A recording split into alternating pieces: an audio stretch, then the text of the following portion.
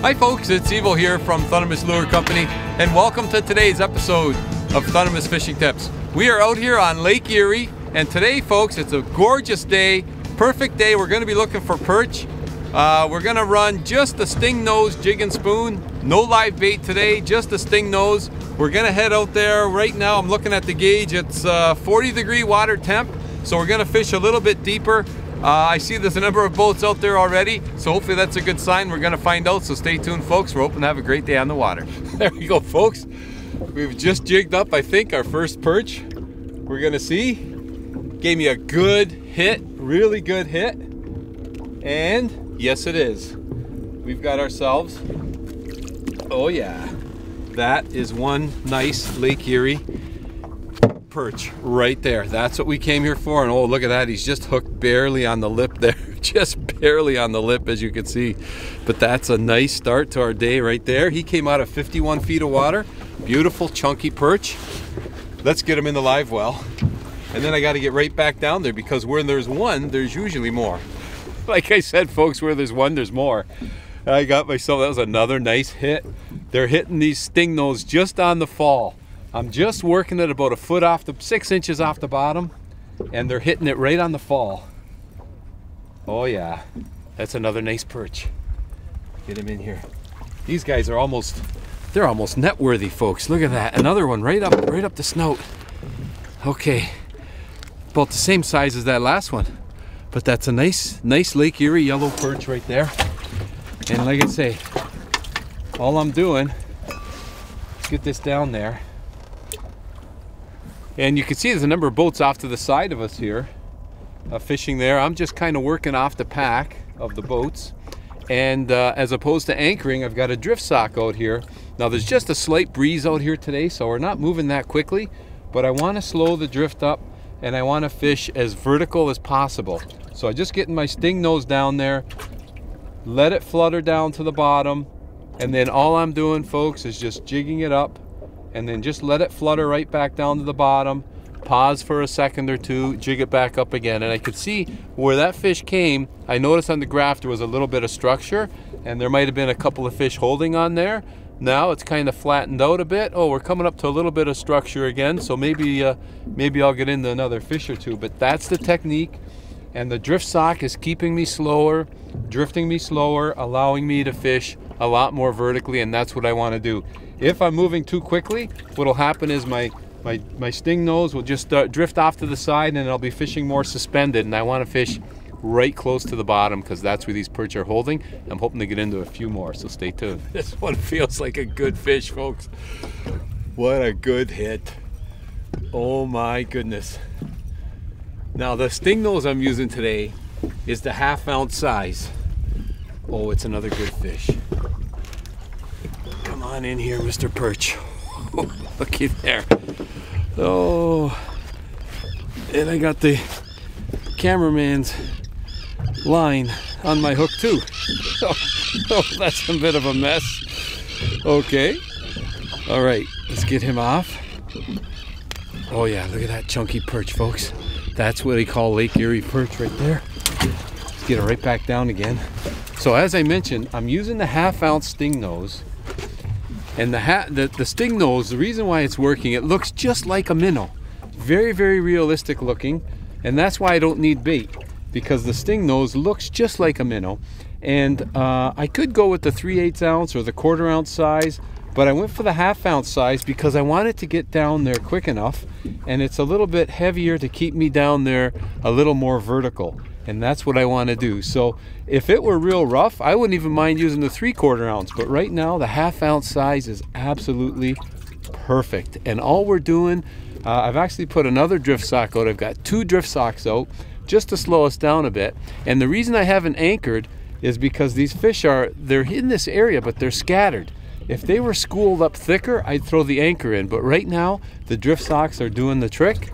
And I'm just going to keep jigging the Stingnose right off the bottom, and hopefully get into a few more of those nice, beautiful yellow perch. This one feels like another nice fish.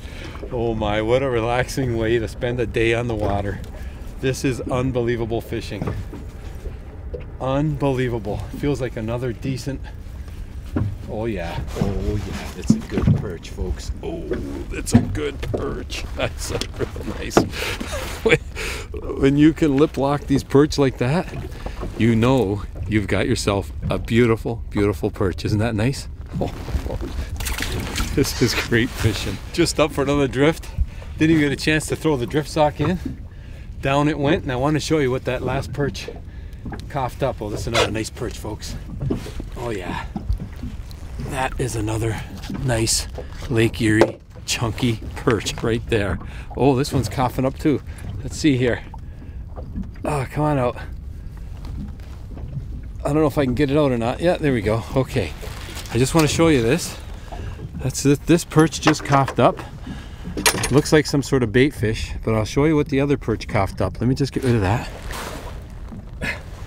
Check that out right there. That, folks, is one small goby. It's hard to tell, but there's a little bit of brown in there, and that's definitely a goby. And that's what that other perch coughed up just moments ago. So as bad as those gobies are, the perch are feeding on them, the walleye are feeding on them, the bass are feeding on them, so that's a good thing. He just hit it on the paws. I like to jig and paws, as you know, when I'm using jigging spoons. And they'll either hit it on the fall or on the paws. This one hit on the paws. Not quite as big as those other ones I've been getting, but I want you to see, look at that size of that 1/2 ounce Stingnose Jigging spoon, and it is definitely not too big for these perch. Like I say, you can go down to 1/4 ounce, 3/8 ounce, 1/2 ounce, but even 3/4 ounce. That's a male, obviously. I'll put him in, but definitely the 1/2 ounce is definitely not too big. And like I say, I like the fact that it's getting me down there quicker and allowing me to fish more vertically, and that, like I say, that second drift sock is helping a lot as well. And we're in 51 feet of water, and those fish are down there. Like I say, they're scattered, but they're down there. Okay, see if I can get myself right on the bottom. You can tell you're on the bottom when your jigging spoon hits the bottom. Your line just kind of goes limp, and that's when you want to take up the bail and then just start jigging. Now you know you're on the bottom. And with these 2 drift socks holding us down, I know I'm fishing close to the bottom all the time. Oh, that was another good chunky fish and another good hit. Oh boy, they're coming up out of this 51 feet of water. And like I say, it's not fast and furious, they're just sparse. They're sparse in here, but they're holding, and that's the key. You know what else I like about today, besides the fact that we're getting into some nice perch? This one doesn't feel as big, but still decent. Oh yeah, actually, a little deceiving. That's a nice perch. The other thing I like about today is the weather. Oh, he just inhaled that Stingnose. He inhaled it. Oh boy. It's not too cold. It's not windy. Nice calm day. Oh, this one's bleeding a bit, but that's okay. He's going right in the box. And these days are few and far in between on Lake Erie. And when you get a day like this in the spring, you really got to take advantage of it and enjoy some of this great fishing that there is out here. I absolutely love it. And when they hit, you feel that thump. It's absolutely fantastic. There's another nice Lake Erie perch right there. Coming out of 50 feet of water, nice chunky fish. Okay, get my line back down there again. Like I say, these fish are scattered, but they're here and they're holding in this area. This guy was fighting, unbelievable, the pulls he was giving me.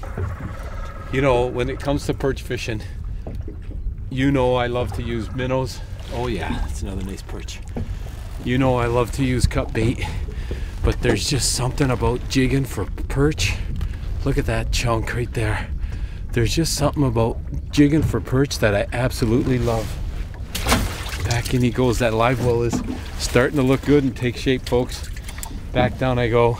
But you know what? Give jigging spoons a try. It's a lot of fun, very rewarding, and it looks like I'm in for a great fish fry tonight. I want to thank you ever so much for tuning in to today's episode of Thundermist Fishing Tips. And as always, folks, until next time, good luck and good fishing. What a riot.